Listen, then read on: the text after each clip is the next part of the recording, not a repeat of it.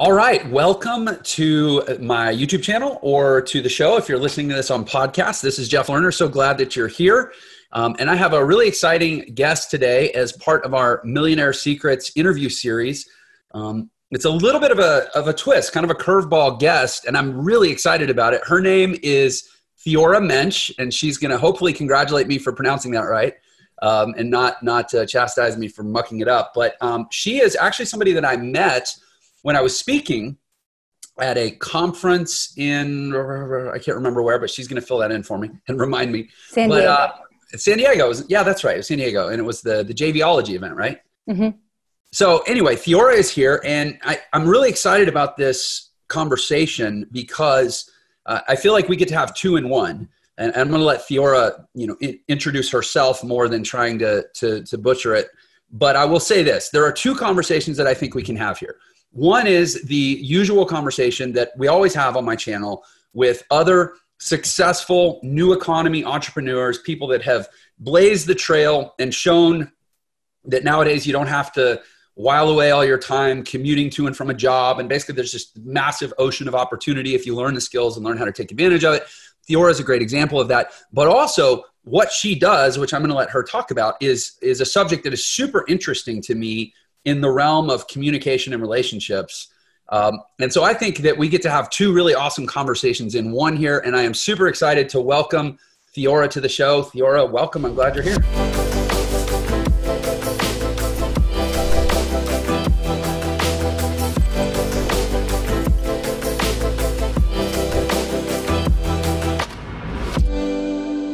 Thanks for having me. I'm very excited to see what we uncover today. Yes. No, I'm so glad you're here. And again, I've lightly stalked you online. Probably not as much as you've been stalked by others online. I'm sure there's stories there that maybe you don't want to tell, but I have lightly stalked you online, and I have been very interested. I have read many of your posts about relationships and communication. And, I'm married, not for the first time, by the way. I've done it well and I've done it poorly. So I'm fascinated by the subject. But also you seem to have a really kick-ass business. And I think that there's this, world out there, and even I wrestle with this, of people, turning their passion or their interest into a business, as opposed to taking a more maybe practical approach and saying, nobody cares what your passion is. Just pick a business model that's established and proven and turn that into a business, right? You seem to be someone, and I'm inferring this because of the depth and the sort of the passion that's infused in the way you do your business and what you say, publicly anyways, that this really is your passion. Like what you're doing is truly what you love doing, and that you've built a really thriving business, I think in a highly enviable way to most people. Like you have built a really thriving business doing exactly what you love to do. So if I'm right about that, props for doing so. And I would love if you could share that journey, because I think it's the ultimate aspiration of so many people. Yeah. Yeah, totally. And it's definitely something that as a kid, when they're like, what do you want to be when you grow up? You're not like, ooh, a dating and relationship consultant. That wasn't even on the list, right? Yeah, right. Exactly. Yeah. And it was something that I originally got into just through my own uncanny curiosity, and was in self-discovery and self-exploration for years before stepping into, which I'm sure a lot of your listeners are here because they have something that it's the thing they can't not do. Mm-hmm. And then there's this curiosity of God, I'm so compelled in this direction. What might it be like to create an infrastructure where that could actually generate financial abundance for me and freedom and all that stuff. So I definitely didn't get into the study of relationship and communication and the energetics of intimacy and all that stuff, thinking that it would ever turn into anything, right? I was working my 9 to 5 at the time. But like you said, in the new economy, there's really you can create a business really around anything, especially if there's that compulsion there for you. So yeah, I mean, I was very pulled to it, really wanted to understand it for myself. And then also wanted to understand began to start helping people around me understand, how do you have robust relationships? If we can create wealth and we can create health and we can create success with enough information and education and intent, like why wouldn't relationships also follow that same natural law? Right. Yeah. So it's, I just didn't really believe that it was like, yeah, it was in all of these areas. If you dive in, you can create what you truly desire. But here, sorry guys, that's Russian roulette forever. I was like, that doesn't really make sense. So I really started to come at it with like more of like a scientific analytical approach of like, who are the people that are studying this? Who are the experts? And like, how are they creating like methodologies and ways of understanding, relating, communication, intimacy, sexuality. And then like started to really like bring those together to create an understanding of like what makes a relationship dynamic, what creates longevity, what creates fulfillment. So yeah, I'm kind of like, if you want to get healthy and fit, you hire a personal trainer. If you want really amazing relationship, you hire me. Yeah, it's so true. You know, you mentioned kind of the three classical niches, right? At least for marketers, we say everything ultimately, if you want to sell something, you have to fit it into health, wealth, or relationships, right? Yeah. Health, obviously the body is a system. Mm-hmm. And it's very, people take a very scientific approach to the body. Wealth, money and business are very systematic and people take a scientific approach to that. But you're right. Relationships, everybody seems to be like, well, I don't know. Love works in mysterious ways. And they write it off almost. It's something they can't ultimately get control over. And what you're saying is actually you can't. Yes. Yeah. And I think like, it's really interesting because there's like an art and a science to it, right? So like even the word control, because I'll tell people like there's a methodology, like you can really engineer incredible relationships. And then they'll come back to me and say, well, wait, is everything tactical, Theora? What about the magic and the falling in love? And one of the metaphors I like to use is like, so when you create a really powerful marketing strategy, right, in your business, you're not like, oh man, like leads just keep rolling in, bummer. Yeah, right. You're like, oh my God, this is working. This is amazing. And like, you're watching. That is the magic, right? Exactly. Right. And so right now you have people just walking around thinking they have no influence over their marketing strategy versus if it's like, no, there's actually ways that you can show up that will drastically increase you. So if they're single, right, like drastically increase your ability to connect with people, your ability to connect with people that are higher quality matches for you.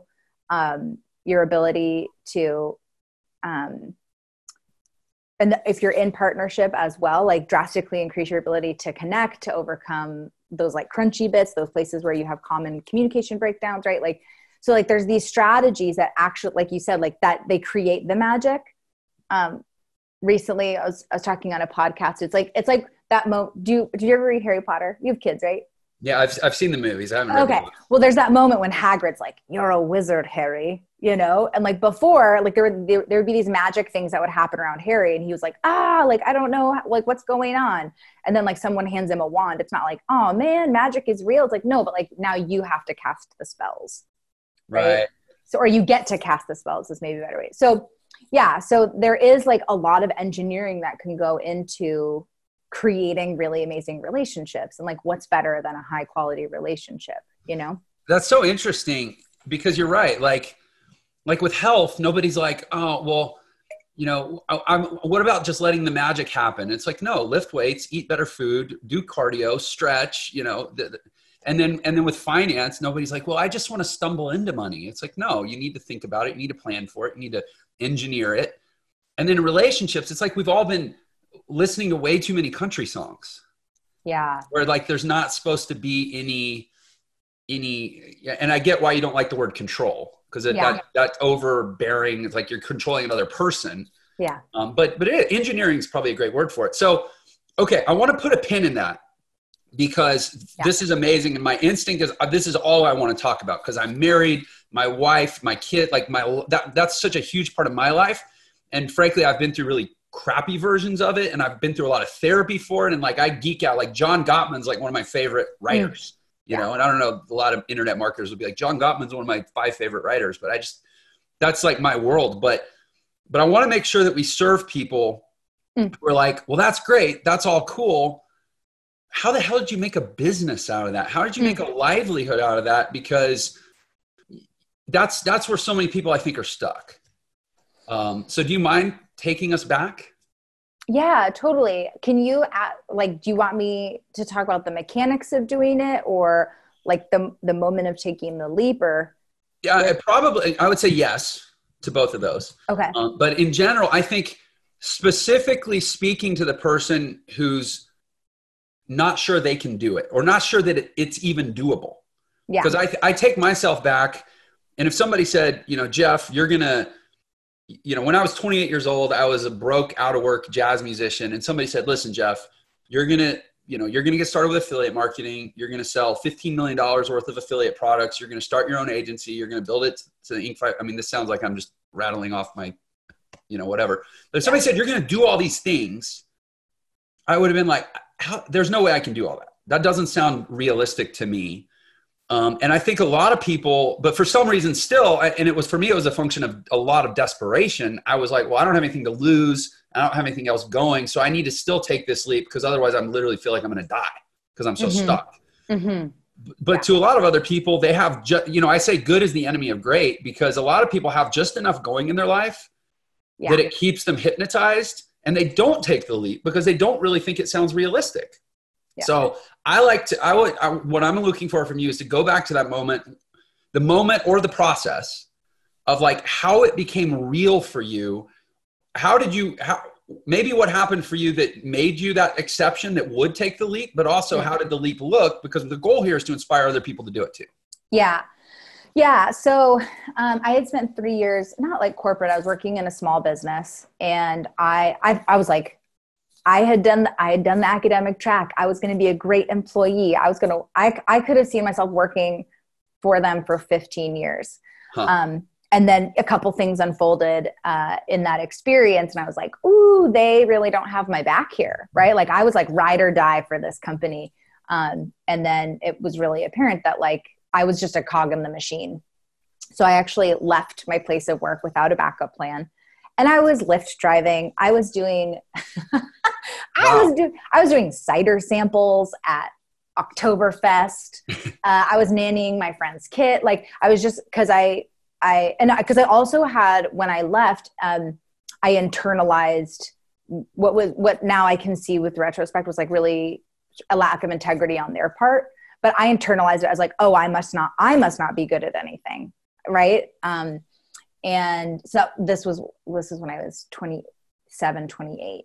And yeah, so I spent about the next 6 months just floundering about, and I had this narrative going on like, man, I have a college degree. I'm an intelligent person. I'm a hard worker. Like, what's wrong with me? Why? Like, I guess I'll just serve tables like I did in college, And that through that period of time, I was working with the life coach. And I remember going to a retreat, paid on a credit card that I didn't know how to pay off.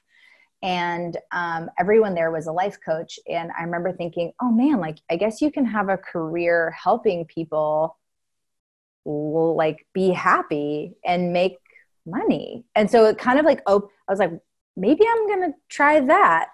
And so I just gave myself permission to try, and I reached out to somebody and said like, hey, I want to give this a shot. I don't know if I'm going to be any good at it, but I'm wondering if you would be a developmental client with me. And they said, yeah. And so that was technically my first client. Did you charge them money? No, we did a work trade. Okay, cool. We did a work trade, but for me, it was like the perfect first step because it gave me the 6-month window to watch the results I was able to create with her and then walk away being like, oh, I can help people. I think sometimes like one of the most beautiful gifts you can give yourself is experience. So that like, you're not trying to outbelieve you're not trying to, I heard you say like outpace your own belief system, right? Yeah. Like if you don't believe you can do it, right? So it's like, well, fuck it. Can I swear? No, it's fucking cool with me. It's like give yourself 3 clients, create results with them, regardless whether it's like teaching singing lessons or, what have you. And then when you go to bat with that 4th client, like you have your own results to back you up. Right. And you're not. It makes it a lot easier to sell your services too. You have case studies. Yeah. Yeah, exactly. That's where I started, was just like the life coaching thing. Mm-hmm. So I have a lot of love for life coaches, because like, who doesn't want a great life? And then honestly, like I floundered about like I was by far, I had been in the like studying intimacy and relationship. I bought my first book on relationship when I was 16. So I didn't like that, like, you know how Steve Jobs says you can like connect the dots backwards. Right. So now I'm thinking, oh wow, this was a through line forever. And it didn't like distill into form in a really conscious way until later. But I meandered from one, I was like, maybe I can help people with this. Maybe I can help people with this. So I was making money, and this is one of the things when people really start to work for themselves and they're like, what's my niche? I'm like, just try shit. Try shit, and you'll be like, ooh, actually, like that doesn't super excite me to work with those people, you know? And so I got into it where I started actually helping business partners with their relationships. And I loved that, but I was way more lit up by the work that would end up under the same like contract period, would be them like going back and having improved relationships with their partners. Right. So, in a lot of ways I really like fall. And then looking back, I'm like, oh yeah, duh. Right. That was the area that I was always the most excited to help people, where like, it was way cooler to me to help a couple learn how to have conversations about money than like to help people make money, you know? Like, that's cool. But like the fact that like you and your partner can now have conversations about money and you're moving forward, and then you get engaged, and then you get married, then you buy a house together, and you're both super excited about it, versus it being a point of total breakdown and isolation within the partnership. Like that made me feel over the moon. So I really experimented a lot coming from a space of feeling lost. And then, finally was able to like really like land and ground. And this is what I'm really, really great at. This is what I love doing. And there's a massive need for it. Yeah, really. So I'm like taking so much from what you're saying. I've mentally, and I'm trying to just super focus, so I'm not even taking notes, but mentally, I think I've pegged three things that I want to come back to in what you just said. First of all, you started with sort of what we consider a minimum viable product. It's like, look, I'm not going to charge you. I'm working the kinks out here. I just want to serve you. Let's do this. Right. You didn't build a website. You didn't even have a brochure. You didn't go set up a merchant account. You didn't, lease an office and hire an assistant. Like, people get so caught up in the setup. You just said, I'm going to go do a thing, right? And see where it goes. So I love that. That's a big takeaway for me from what you said. The second thing is, actually, I think I've got four things from what you said. So the second thing is that this through line, like you talked about connecting the dots, and that for you, it was always relationships, communication, connection, intimacy, that cluster, right? I look at my own life, and you just sort of illuminated, I think, a truth for me too, which is, if I look at my entrepreneurial journey and I go back and say, what was I always naturally the best at and most excited about? It was trying to inspire people to build up both the courage and the skill set to transform their lives. Like, I was in an MLM once, and I didn't really love the business model, and I wasn't particularly passionate about the products, but I didn't care, because it was just a vehicle. Yeah. And I was like, and I got all excited. And in like a few months, I think in my first month, I recruited like 20 people. And it was like, it was just ignorance on fire. It was enthusiasm, and I look back, and then it's like, oh, I did affiliate marketing, and yeah, I was good at it, but I got bored because I was always at home and I was never talking to anybody, and I had no relationships. And I started an agency, and that was cool, but I got burned out because I was going to an office and it felt kind of sterile. And then now I have an education company where basically I get to just inspire people for a living. It's like, well, no shit. That's what you probably should have been doing all along. Right. Yeah. But it's hindsight's 2020, right? You got to go through all this stuff. And I like that you said, look for the commonalities, find the stitching. Yeah. Because that's your sweet spot. And then you have to do what you've done, which is you do have to convert that into an economically viable business. Maybe not at first when you're MVPing it, but like at a certain point you have to go, okay, can I charge for this? Is there a sustainable business model here? Can I support myself at my desired standard of living? You don't want to be a martyr your whole life where you chose to do work that you feel undervalued by. So talk to me, if you would, about how you kind of took that next step to say, okay, I'm going to, this is my thing, and I'm going to establish it as a thing that can give me the life that I want too. I'm not just helping other people, but they're helping me too. Yeah. Yeah. So I want to say one little thing and then I'll answer that question. One is, I think oftentimes the thing that we're the most natural at, we think we don't realize that's part of our genius because it's not hard, right? And we're so conditioned to the psychology of hard work, right? And so for me, it was like, that was the thing it was the easiest. It was the most natural for me. And so I didn't give myself permission to like, it's like, oh, well then it must be that easy for everybody else. Yeah. So you must not be grinding hard enough if it comes. Yeah. Quickly, right. So let me like pick niches that are really hard. Right. Before doing the thing that's like, oh no. So anyway, but same thing for you, right? Where it's like, let me do all these other things. And then I also think there can be a tenderness too, because the reason we're so good at it is there's probably a lot of reasons. Like, mine was, I lost my mom when I was really young. After that, my dad and I had a pretty strained relationship. And so like the reason I got so good at it is because I was really conditioned through trauma to like be a study, to try to figure it out, like how to do it well, how to get that connectivity. And I think I remember you telling a story of like being the class clown, right? I had some challenges growing up for sure. And being entertaining and developing what really was sort of a character-based personality. It wasn't really me. Who I was felt small and scared and beat up and shy, but it was like, if I want to have a life, I have to pretend to be an extrovert basically. Yeah. And I've essentially been riding that wave ever since, in anything I've done that I've done well.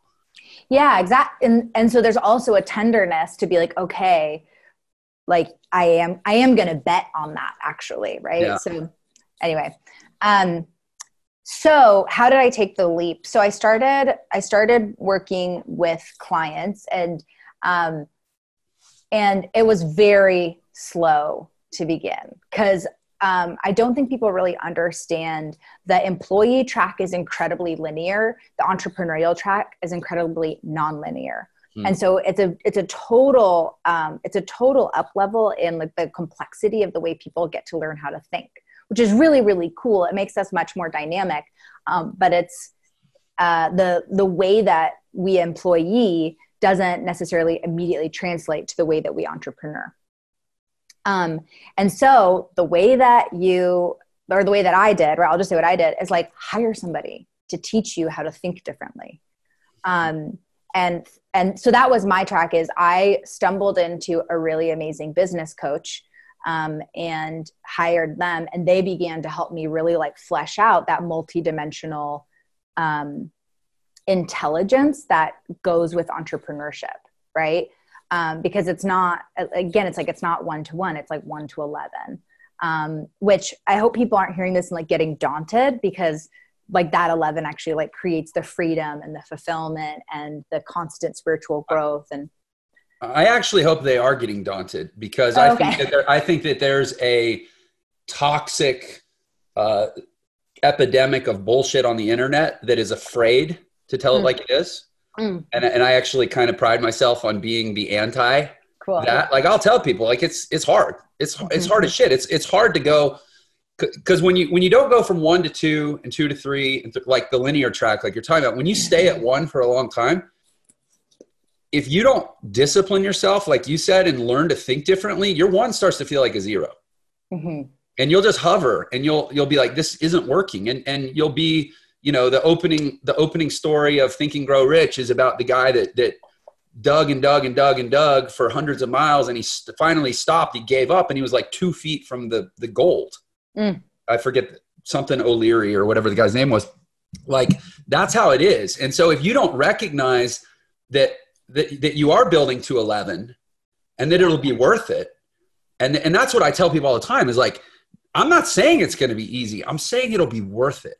Because think about what you're asking. You're asking to be able to do something you love, do something that's fun, do something that pays you more than most employees, do something that gives you freedom, flexibility, time with your family, freedom of location, ability to travel. You're asking for like basically to win the lottery, but you don't want to have to be one in a million? Yeah. You think everybody gets to win the lottery? No. And we're not talking about a lottery where it's up to something else. It's up to you. Yeah. So you should go ahead and start. You should make the decision now that say, I'm willing to be 1 in 1,000 because I'm trying to achieve a 1 in 1,000 result. Yeah. And on that note, this is probably a great plug for your business. Oh, well, thank but you. I'm about to say what I'd love to caution people against, and exactly what you're saying, is like the mythology of the lone wolf. I think it's one of the most toxic things in the entrepreneurial world, where like even like rags to riches stories, people talk about it and they don't talk about the mentors they hired, and they don't talk about the masterminds they joined, or like the groups of other striving entrepreneurs that they like banded together with to right. Like, right. And so is like, get support, like do whatever you have to do. Entrepreneurship without support is hell. It just is, for real. Right. And so, and it's like, surround yourself with other people who are driven at the same degree, or even better, more than you, that will like stretch you forward, that will pull you forward. Hire people that are smarter than you. Surround yourself with people that get the complexity and the dynamism of entrepreneurship. Like whenever people say, what's the first step? I'm like, hire a teacher. I just like you, like take their 15 years of experience, and leverage it as your own, versus don't try to figure it all out yourself. It's going to take you 15 years. Hire someone who's been doing it for 15 years and it'll take you 1. Right? Collapse time. And at the same, so yeah, I mean, I totally agree with you. And I always say, before you can be an entrepreneur, you have to learn to be entrepreneurial. Yeah. Because I think that entrepreneurialism is a precursor to entrepreneurship. Like you said, you have to think a certain way before you'll successfully do a certain thing. Right. Yeah. But realize that it's all about delayed gratification. It is going to be worth it. Mm-hmm. But it has to be hard. Mm-hmm. Right. So anyway, so for you, I want to get back to your story. So you start providing services, and you and I have talked a little bit. I mean, now your ideal client, like you work with like high performance CEOs, executives, people that frankly have the resources to invest a lot in mastering that part of their relation, or that part of their life. And frankly, who probably don't have all the time in the world to spend on it. They might be seeing their partner an hour a day, and they need that hour to be excellent. Yeah. So how did you get to that level where, I mean, I got to imagine there's a lot, first of all, I know there's a lot of life coaches out there, and I got to imagine that within that, there's a lot of relationship coaches out there, but you've actually, and you hear a lot of stories. I mean, I hate to say it, but life coach is kind of synonymous as like, oh, I dropped out of school and became a life coach. Like it's almost like a non-thing, sadly. Yeah. But you actually have done it at the level, not just that, but relationships. It's not only a thing, it's like an awesome thing. Like you have influence, you have an audience, you have high paying, high performance clients that probably actually implement what you teach them and use it to get great results. So you're super fulfilled. Like, how did you make that leap to, let's call it the 1%? Yeah, I definitely didn't start out there, right? When I first started coaching, I think my first paid client was like $150 a month. Definitely made a big leap when I started working with my business mentor, because they expanded the way that I thought, and like organically, I wish that there was like this like trick or something, but it was, as I kept sophisticating what I was teaching and the way I was teaching it, and pulling in like a higher complexity of, or maybe like more sophisticated, right, is like the people it spoke to, because I'm combining practical strategy, which speaks very directly to the entrepreneur or the executive, right? It's like oftentimes like, just tell me what to do and I'll do it, Right. as well as the energetics. So like I have some background in like tantric teachings, and then as well as like the evolutionary biological, like how do humans bond? How do our nervous systems impact our ability to connect or disconnect?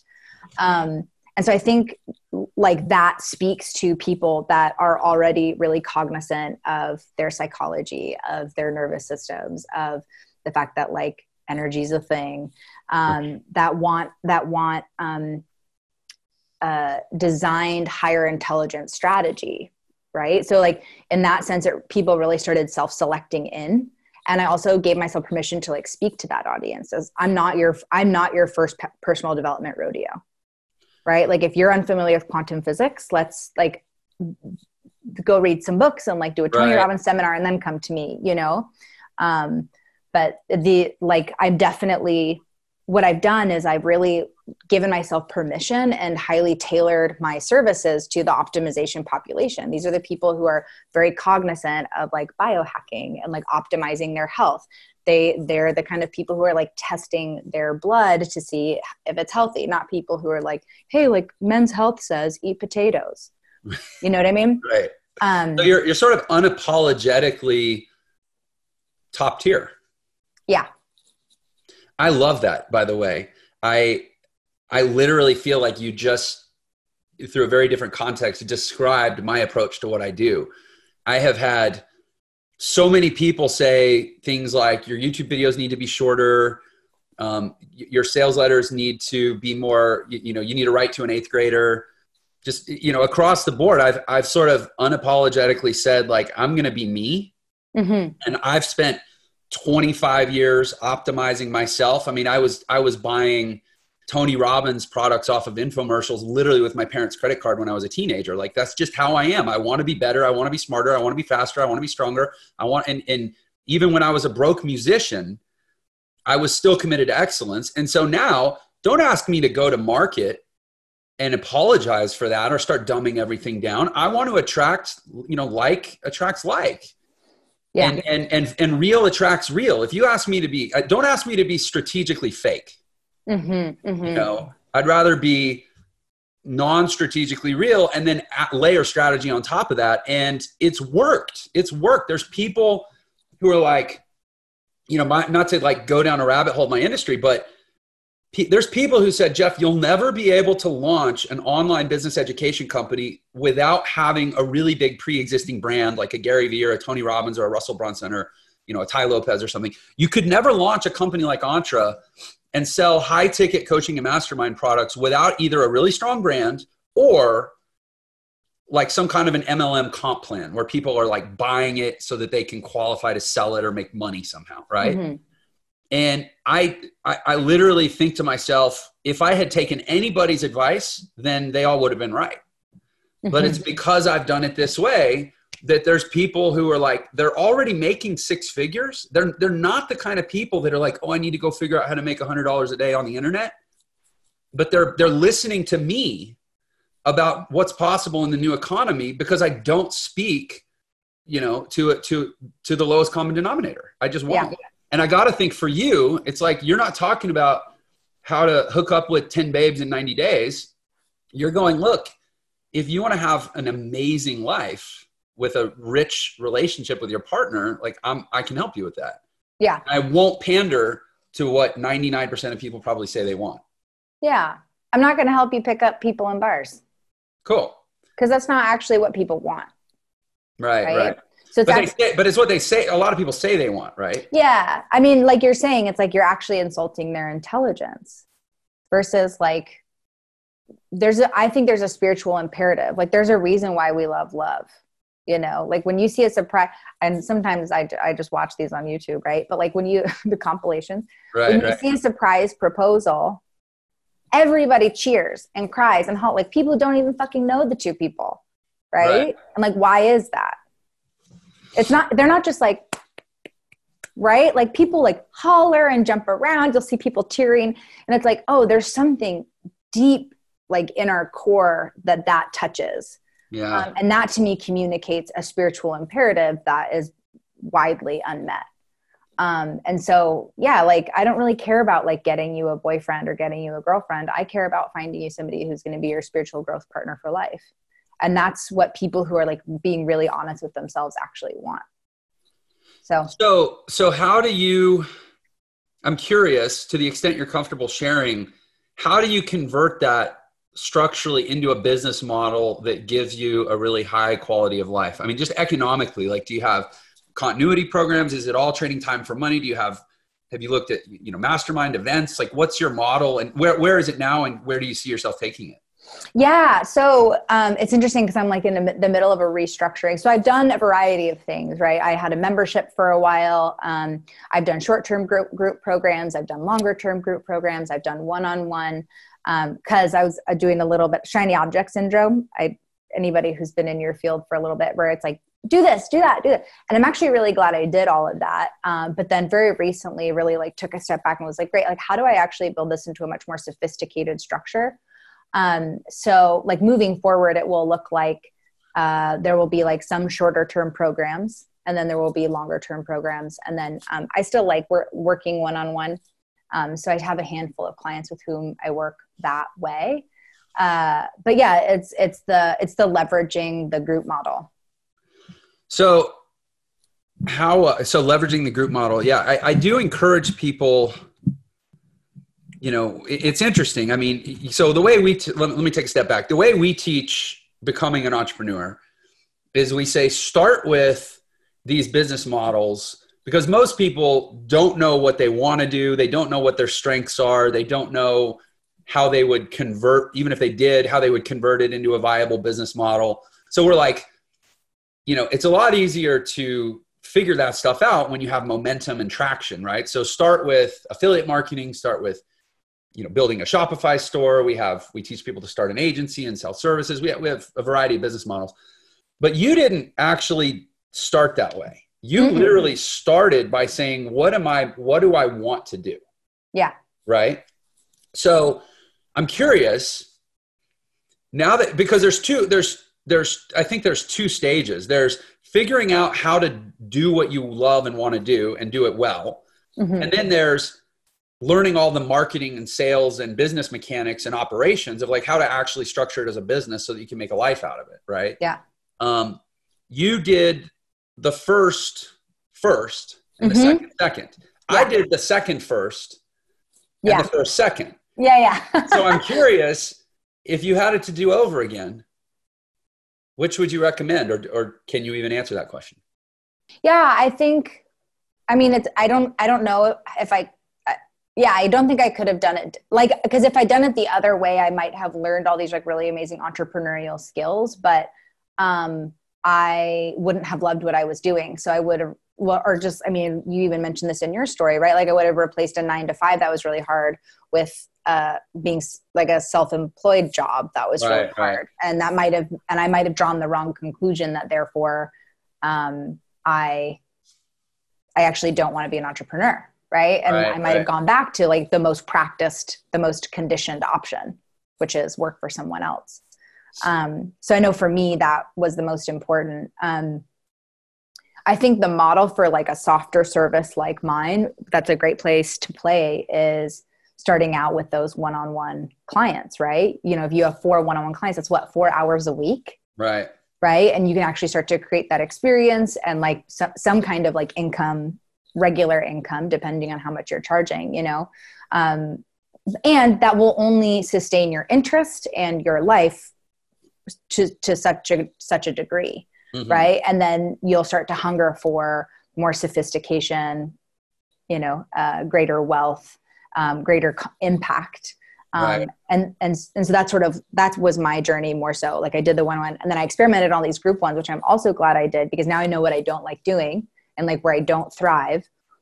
So as I'm like rebuilding and relaunching my programs, I'm really freaking clear that like the things that I'm launching are things that I'm super excited about and I can get behind very, in integrity, authentically, with a lot of excitement. Right. So, we advocate a lot the same approach, the one-on-one client services model. We talk about, look, you come in, learn a modicum of digital marketing skills. And for a lot of people, the easiest path to entry to get a meaningful level of income is go find 3 or 4 businesses, local businesses, call the bagel shop and the bar and the laundromat or whatever, and help them with their digital marketing. 4 clients at $1,000 a month, doubles a lot of people's incomes, right? With work that is dramatically higher leverage than most people's jobs in terms of time and money. And you're basically saying the same thing, right? Yeah, exactly the same thing. So with us, we can say, look, there's 30 million small businesses in the United States. Most of them have no marketing plan. Most of them have a budget, a little bit of a budget, at least, and don't know what to spend it on. So you should be surrounded by potential clients that can at least afford some meaningful engagement, at least $500 to $1,000 a month. In your space, I suspect a lot of people are like, well, how am I going to go find people to pay me money to talk to them about their life or their relationships? Or there's probably a little bit of a incredulity about it, right? Yeah. Clearly you found people to pay a lot more than that to talk about it. So what would you say to that person of like, are they just psyching themselves out, or is there a real scarcity? Oh no, there's not a real scarcity. I think saying that money is easy, right? Like it's a really great excuse to be like, oh, it's easy to sell money. Right. Right. And like every single wildly successful person will tell you that the quality of their life is in direct proportion to the quality of their relationships. If your marriage is on the rocks and you're a billionaire, it doesn't fucking matter. Like, right. Or you're not talking to your kids, like it doesn't matter. And so I think in the softer services is having the courage to have the real conversation, and to go there with people. And yeah, like, I mean, same thing with health. If you don't have health, you don't have anything, you know? If there's a market for personal trainers, there should be a market for coaches, relationship coaches, service providers in the relationship and personal development space too, right? It doesn't. Yeah, absolutely. Like, and I'm having the conversation all the time of like, I just had the biggest cash month in my business ever. I did like 400,000 in sales, and I was standing alone on the balcony of my luxury hotel watching a romantic sunset by myself. Mm-hmm. Like it was cool. You know how much cooler it would have been if their person was there with them? Right. And so, yeah. And I think that people sometimes fail to realize how much money is out there. And I mean that from 2 standpoints. One is money that you can go get, and also money that other people already have and are willing to spend on value-based services. Yeah. And I think people it's one of the reasons I like to go drive around like I was in LA a few weeks ago, and I went and I drove around Brentwood, and I drove around Beverly Hills, and I drove up in the Hollywood Hills. I like to see a $50 million house, because I'm like, man, I have no excuse for not figuring out how to get 1% of that, at some point, like next month or something. Like, it's just, The world is so big. And I think too, I'm saying this directly to my audience. I know I'm not telling you something you don't know. I'm saying this to my audience, like world, listen to me, listen to Theora. The world is so big. There is so much money out there. And I don't care if the stock market just dropped. That wasn't real money anyways, because it was all digital numbers in a computer system. And now the number is small, but in terms of real wealth, there's so much out there. Well, the money didn't disappear. It just moved. Yeah. Well, yeah, exactly. It just reallocated. I mean, and the government literally, by the way, just created another $1 trillion of it just in our country. I mean, it's like I think people just get caught up in this idea that like, well, everybody can't have an amazing life. Yeah. So therefore anybody can. It's like, no, just because everybody can't doesn't mean anybody can't. You can. Yeah. You can. Right. And there actually is enough abundance for everybody. No, I know. And when I say that, it's not a commentary on the environment or the monetary system. I just think as human beings, I don't think we'll ever reach a place Yeah. where there's a uniformity of belief that it's possible. Yeah. I just think sadly, there's always going to be people that just don't think it's possible. And people like you and I are going to be out there doing the work to try to change that, but there will always be a cause to change that, you know? Yeah. Yeah. I mean, the way that I like to think about it is money is constantly in motion, right? It's like, where's the money going to come from? Well, wherever it is right now. And you just think about something like, I know you, like the $50 million home might be like maybe a little less accessible to some of your listeners, but like just remember fidget spinners? Yeah. Yeah, of course. Yeah. Think about how much money was moved for fidget spinners. Like millions of dollars circulated because of fidget spinners, right? Like I guarantee that whatever service your clients, just because I know that you like lead with heart, right? Whatever your clients are trying to create, I'm sure is a higher value add to the planet than plastic trash. That, might have been a little bit entertaining, but inevitably is going to end up in landfills and oceans and stuff, right?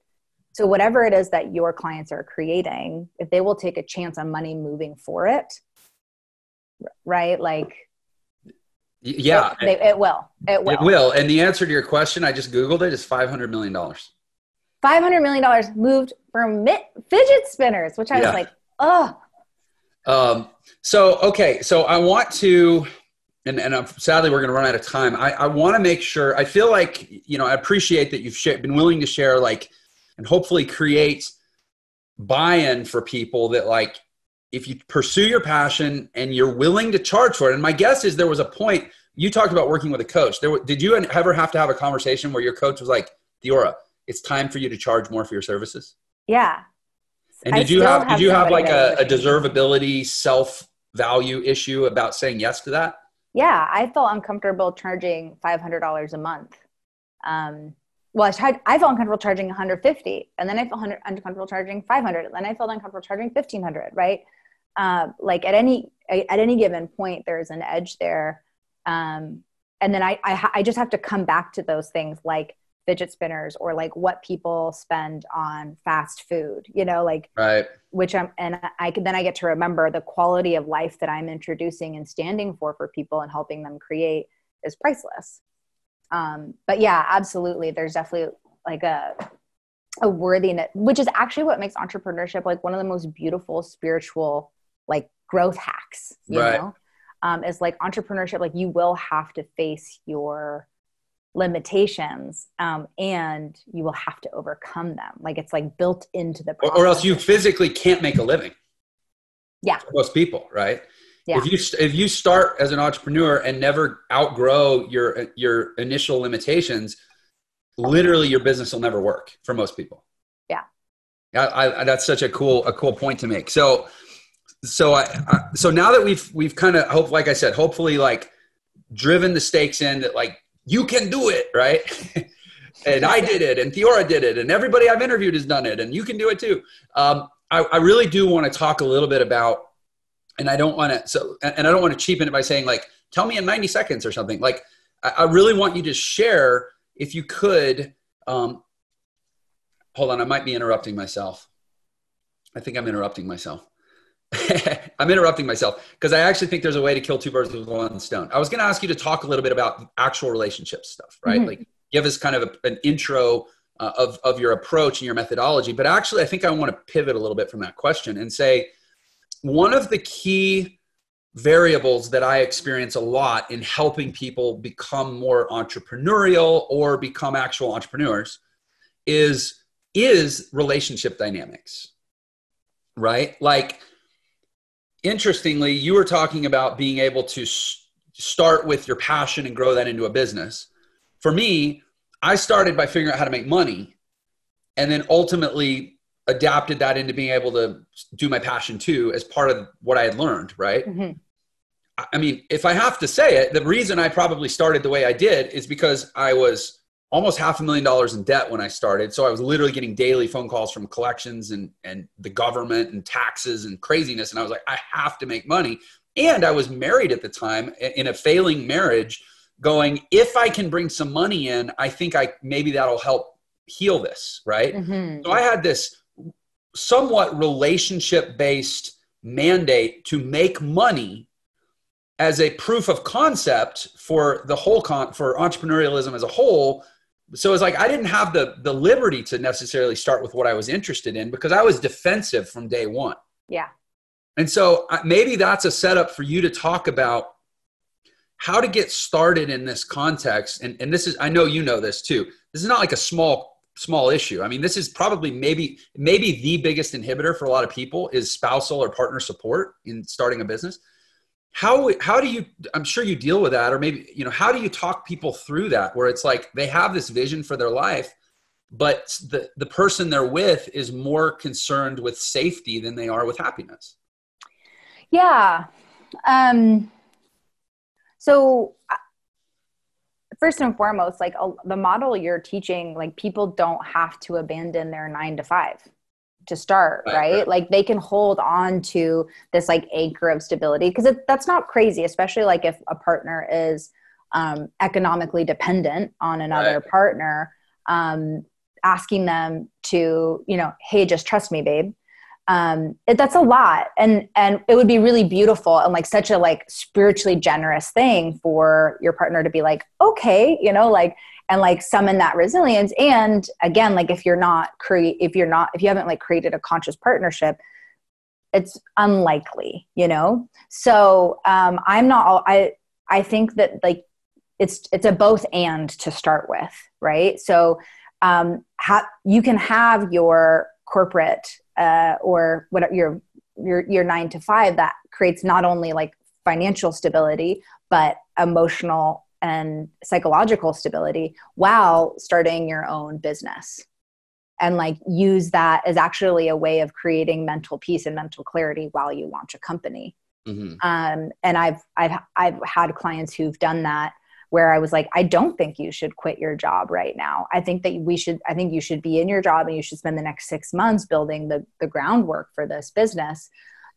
Because I think it is a relationally responsible thing to then be like, hey, I'm working on this thing. It's financially viable. I've already brought on 2 clients. Right. And then enrolling your partner in that it's going to be a wildly different conversation than I want to leave my 6-figure job and do this company. And like, I hope I can still pay for the food and our ticket.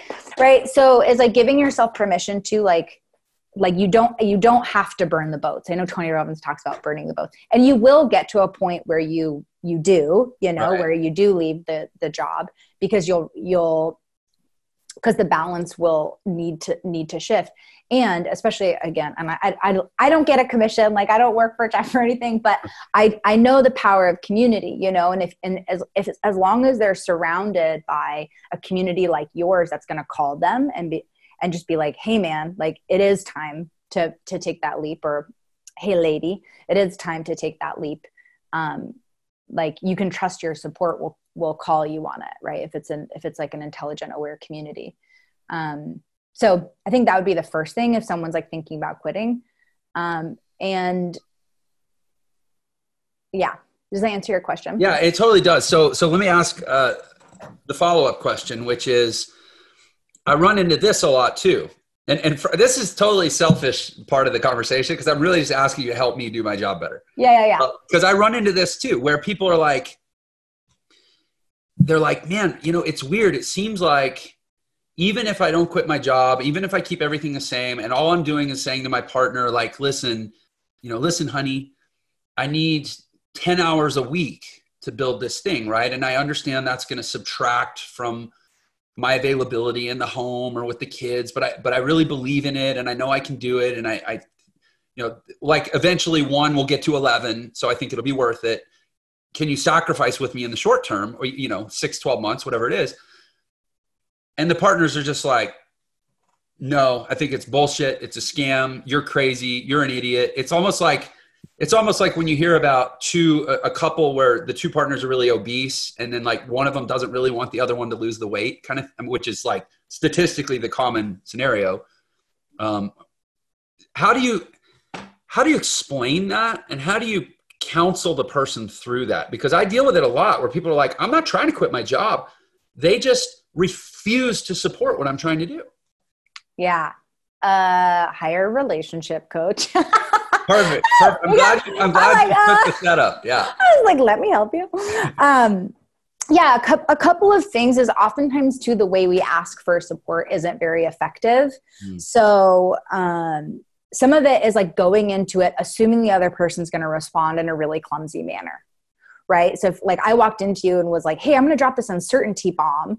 And then my hope and expectation is the other person's going to be like, great, babe. Yeah, let's change everything. You know, that's a little crazy, right? So one of the most generous things we can do is really understand that like when we're bringing in like a large change or a variable that we want to change in a big way is like create some space and like space physically and time-wise for someone to be clumsy about it. Right. Another thing is when we're asking for something is sharing with them what their support would actually provide for us. So is like, I need your support because, and these are all of the ways that it will empower me, lift me up, give me the resilience to see this through, give me the resilience to show it for our family in an even deeper, bigger way, give me the like confidence and the fortitude to get us that dream house we've been talking about for the last 5 years, because that's something I really want to create for us. Right. That's a lot different than I want to take this risk. Will you support me? Right. So like painting a higher quality picture for the other person. And then the other thing is like really delineating like quality over quantity. So are most of your clients men? The substantial majority, I would say 3/4 probably. So I'll speak to that a little bit, which is there are times when like you might say things like I'll use my partner, right? Like his no might not feel good to me, but it will actually make me trust him more. Right. Like I would much rather his self-assuredness eclipse his fear of my mood. Yeah. Oh, by the way, I feel like you're actually coaching me in my marriage. This is tremendous. Like certainty is contagious. And if people are concerned about safety, certainty is kind of a form of safety. Yeah. And you know, like for my partner, right? Like we recently had a conversation and he was sharing like his number one priority isn't relationship. His number one priority is his mission. I'm like a close second, you know what I mean? Right. And that was like really uncomfortable for him to share. And like knowing what I know, I'm like, yeah, of course. Right. For me, it's like relationship. And then my close second is my mission. So we're like just slightly switched that way. But, and we had a whole conversation about like time together is quality over quantity. I would rather have 1 hour of his undivided attention than 3 hours of his divided attention. Sure. Hands down. But so if he could give me, or like, you know, for your client, like if you can sit down and say, I'm not just taking away from you, this is actually how I'm going to show up for you differently. So while like I may not be available Saturday mornings because I'm working, at noon, I'm closing my computer and I'm turning my phone off, and you and the kids are my top priority for the rest of the day. Yeah, I feel like you've given so many golden nuggets here. I love the last thing you said about essentially offering something in return. It's kind of what that is, right? But also what you said about sharing with them what their support would do for you. And it makes me think of, I mentioned Gottman. Probably the single greatest thing that John Gottman said that I come back to again and again in my head is he said, if you want to have influence over the other person, allow them to have influence over you. Mm-hmm. And so I think what you described of going to them and saying, essentially you're saying, I want to have influence over you because I'm going to do this thing and I want you to be okay with it. But making sure they know that how much their response is going to have influence over you. Yeah.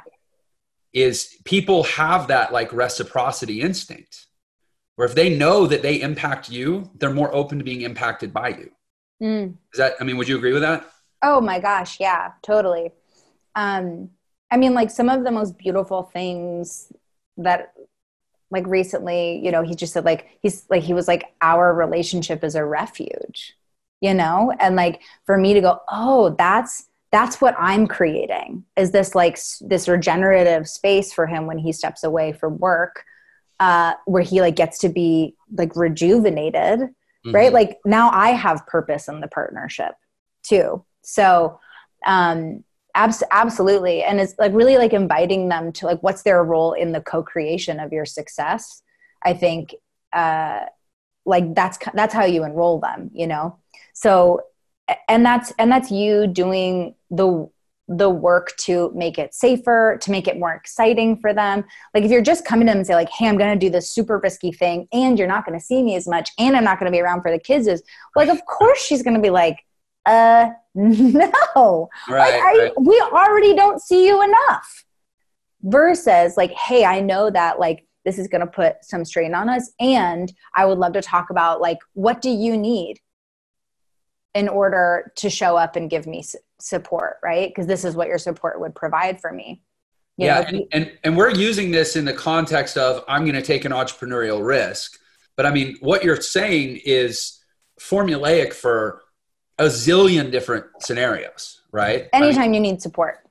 Yeah. And really, and I want to make sure I also go back to the first thing you said, which was, if you're going to, as you put it, drop an uncertainty bomb in a moment, you can't demand a poised and confident response when you just introduce the opposite of that. You have to give them space to process and cope and deal and be clumsy. I like that you use that term.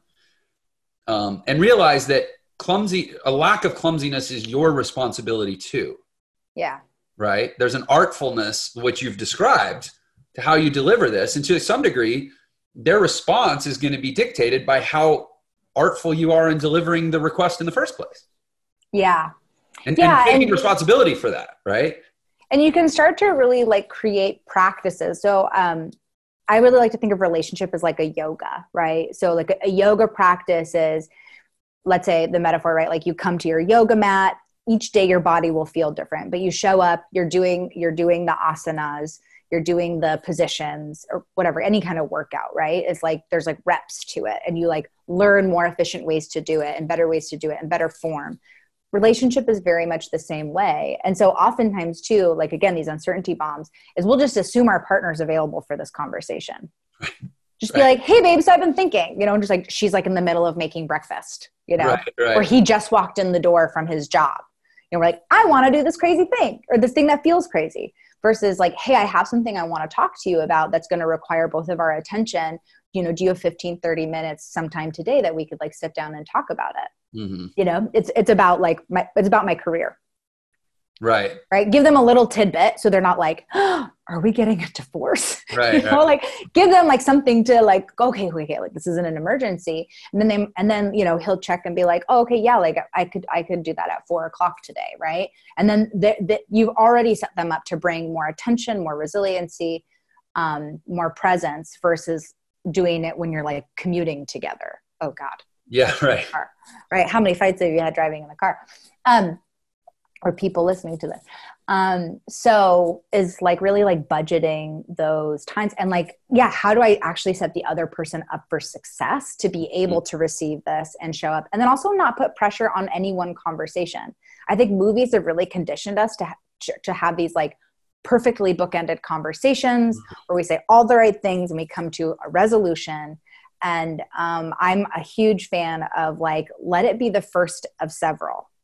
Right? Where it might be like, hey, I want to run something by you. I actually don't want you to respond. I would love for you to sleep on it. And then like, can we check in and then check in about it again tomorrow, where we both had some time to like think about it. Right. And then I can answer any questions that have come up for you. Cause I imagine this might like spark some doubt or some fear. And I really want to show up for you if that's what comes up for you.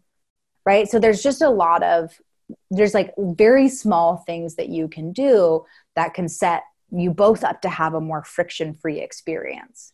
I love that we've gotten into this because I feel like you're coloring in between the lines of what you mean when you talk about engineering a successful relationship. I mean, these are the practical engineering mechanics that you're describing. And I know that there's a whole world of them, but this is so cool. And what's so cool about this, it's frankly, it's not like what I do. where like, I say, oh, well, you got to set up a squeeze page and you have to, write effective copy and you have to connect an autoresponder and you have to build your list and you want to segment your list. And there's a lot of like technical, what do those words mean kind of stuff. Mm-hmm. What you're saying is so like fluid and elegant because as it lands, you're like, well, duh. It's such common sense, but it's such uncommon sense. Yeah, because no one actually taught us and no one modeled this for us. Like we're highly normalized to dysfunctional relationships, which is why so many people stay in dysfunctional partnerships for so long. Is because most of our families of origin, there was a lot of pain and trauma that's like, been passed down from generations, just people fucking making it up. Yeah. And like being hurt and being like, I don't know, like, don't do that, smack or whatever.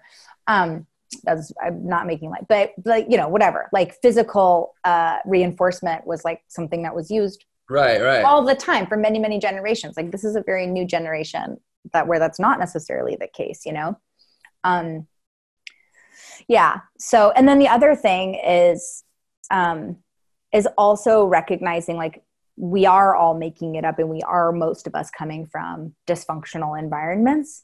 And so this idea too of like, I should be better at this is bananas, right? It's like, imagine we all got a kindergarten. I have a friend who he coaches gay men in relationships. And the most beautiful, he's like, we all have like a kindergarten level of education and we all want a master's level relationship. That's not how that works. Right. And so it really does benefit us to self-educate and like play and practice in this area because we weren't taught how to relate, and relating is a skill. Like there's a reason that there's like rapport building workshops at companies, it's because like literally people have simply like learned how to relate through osmosis, and it's not necessarily an intelligent or effective approach. There's two things you said that are so, I think, interesting to me that really, really resonated, which is first of all, staying in a dysfunctional relationship. I think most people are like, well, or many people are like, well, I don't want to leave. I'm scared of what that would look. And it's like, and I'm saying this from personal experiences, my wife and I have been together for almost 10 years now. And we were highly dysfunctional when we started. We both had past marriages that didn't work. I mean, we both were kindergartners, like you say. And but we went and got a crap load of therapy and it got better. Like there's a staying in a dysfunctional relationship. The opposite of that doesn't mean leaving necessarily. It can also mean improving, and there's process for that. Yeah. And I think a lot of people, I mean, there's people still like, I'm really open about therapy and all the work I've done and stuff, but I still can tell there's some people that are super uncomfortable and dismissive that's even like a thing, or that it's not all just mumbo jumbo and people trying to take your money. Yeah. You can fix these things. And it's like, to me, it's like, the person who's a kindergartner and is like has literacy issues because they're a kindergartner and they're not reading yet. The solution isn't to go learn a new language. Yeah. Oh, well, I suck at reading English, so I'll enroll in a Greek kindergarten. No, learn. Yeah. Right. People just don't even know, you know what I mean? Like we were even like at the very top of this call, we were talking about how like, oh yeah, if you want better health, like you go online and you research nutrition and you like try the keto protocol and you hire a personal trainer. If you want, wealth, right? Like you talk to a financial advisor, you read some books, Think and Grow Rich, right? And then with relationship, we actually really like drop out of creativity and innovation. Yeah. And we really resort to this unconscious conventional wisdom, which like one of my favorite things is like dating myth busting, because it's like, we've just heard it so many times, you repeat it, like love finds you when you're not looking for it. Right. Like that it doesn't hold any water, but you've heard it so many times. Right. And it happened for you once when you were 17. So you're like, well, that must be true. Right. So there's just like a lack of intelligence, and it really feels like it's kind of this final frontier of this like innovation sort of era that we're in, where there's a lot of like mindset innovation and technical, like actual innovation. And it feels like this like love and relationship thing is this final frontier. So why is it the last domino to fall? And my theory is because it's kind of it's the least tangible. And it's also the thing where we have the fewest models of success, because most success modeling of a successful relationship technically happens behind closed doors. Like we don't really get to see it. Mm-hmm. You know, you see a really fit guy at the gym. You're like, oh, he's fit. Fitness is a thing. Mm-hmm. You see a really wealthy guy with a big house. You go, oh, he's got a big house. Wealth is a thing. But we never really see that with a relationship. We don't sit and listen to a conversation and go, oh my gosh, that felt so cool. Because those conversations happen privately. Yeah. Is that the reason, you think? I think there's actually two. So one is this tangos with our, like the two primal human fears that are universal is that we're unworthy, and therefore if we're unworthy, we're unlovable, right?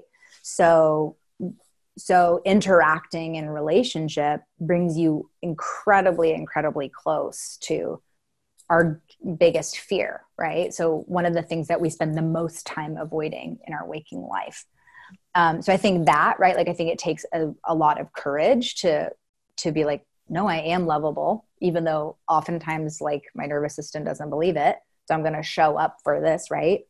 And then the other thing too, is I was recently reading a piece last year I was reading a piece by this marriage historian. And it wasn't until even the 1970s that it became normalized socially for love to be a compelling reason to marry someone. Huh. Right? So if you think about it, love as a primary driver for choosing partnership has only been around for 50 years as far as like a commonplace practice. And that's just in, I think she was just referring to like European North America, right? Right. It's probably, which we're kind of at the edge, the front edge, right? Other cultures, it may still not even be a reason. There's still arranged marriage. And up until that point, it was absolutely for like resource acquisition, political gain, like social gain. But it was very much strategic. I mean, you even watch movies that take place in the 50s and people who married for love. I don't know if you ever saw Revolutionary Road. They were like crazy, right? You know, and oh my God, you know, like she married a poet, right? Like it was like they were crazy, and they'd be like social outcasts, you know, and it would have these like far-reaching ramifications on their relationship because they chose each other for love in the 50s, you know. So I think another reason why it's just super far behind, because it's super far behind. Yeah. Huh. Right. So everything that's happening now is very much the leading edge of, I don't even think people knew that they could choose a powerful like partnership. So it's almost like by even wanting relationship success, you're thrusting yourself to the edge of a progressive movement. Yeah. Which is so strange. I've never really heard it put in that way, because to me it's like, well, I was married before and it was clumsy and it hurt and it, you know, in hindsight, it just kind of sucked and it was miserable. And now having done it again, it's like I went into it. I can speak for myself. Like, I'll do anything to make this joyful, you know, and yet to realize that that's actually really, really progressive, I guess is the word. Like most people historically through human history, they didn't feel like that was even a way that it was okay to feel or a thing that it was okay to ask for. Marriage wasn't something you did to be happy. Yeah, I guess it was something you did by, you know, procreatively and like you said, financially. Yeah. That's crazy. That is crazy. You know, Theora, I had literally, this was not my agenda going into this. I would love to say that it was, because it would make me feel and sound smarter. But like these issues that I've talked about and said, how do you work with people? I'm literally just going to tell them to come watch this video.